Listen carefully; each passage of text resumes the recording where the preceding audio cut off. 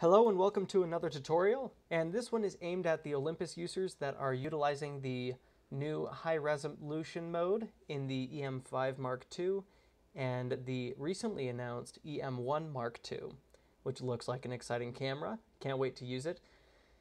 The high resolution mode is a new feature that Olympus has recently released with the EM5 Mark II.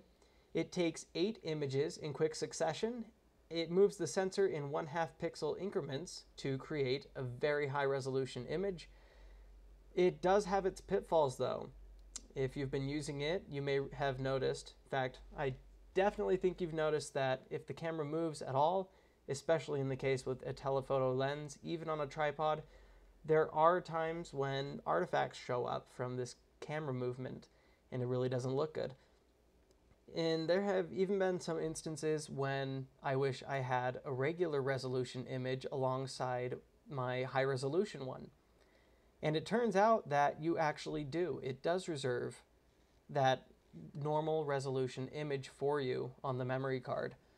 So here I have some images that I shot using the high res mode.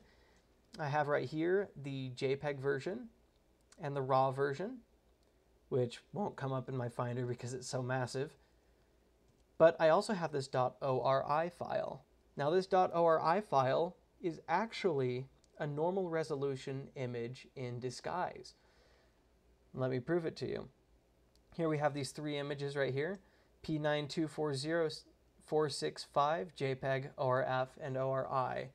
So JPEG is 50 megapixel JPEG, ORF is 80 megapixel RAW, and ORI is the, in this case, 16 megapixel RAW from the EM5 Mark II. It is the preserved image from one of the 8 images that were shot in succession.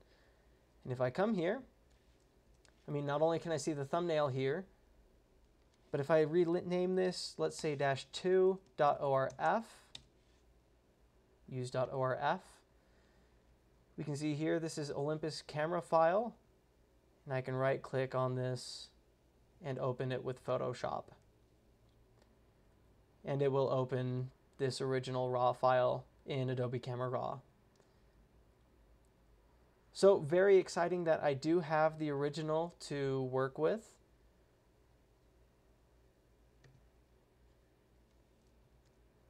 Now I could go through and rename each of these manually, but if you've been using this mode pretty exclusively, or if you have a whole series that you've been using, that can be very time consuming.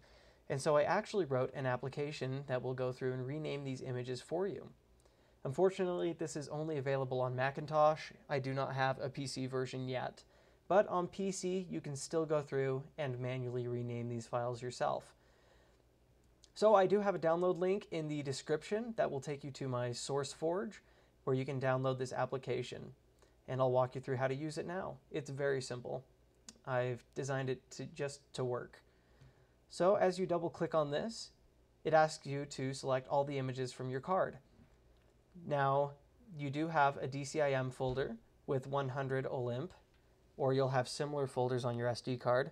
You need to do that you need to use this method for every single version, or for every single folder, and use Command A to select all images. I'll show you what I mean. So here's my SD card in the DCIM folder, and then you have your subfolders. After selecting a subfolder, click on the first one and press Command A, and it will automatically select all of your pictures. Now notice that you have images and you have other.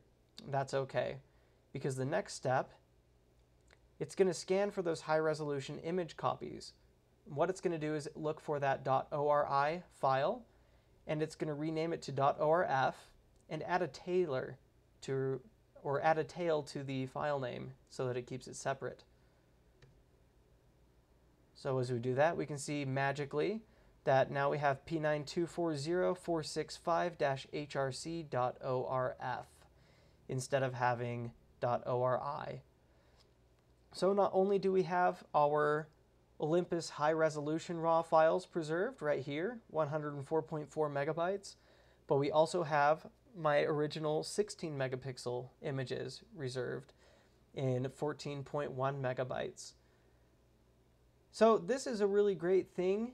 You can either abandon your high resolution shot and just go with your 16 megapixel shot if it didn't work at all. If you were shooting a moving subject, maybe a waterfall or ocean waves, then you can even use this 16 megapixel version and bring it into your 50 megapixel version and use it to paint over and replace those ocean waves that may be in your shot, or your moving leaves or your grass. So you can use it to patch things up a little bit. But other than that, I hope that you find this application useful. I did try to make it as foolproof as possible, and I hope that you put it to good use. Happy shooting!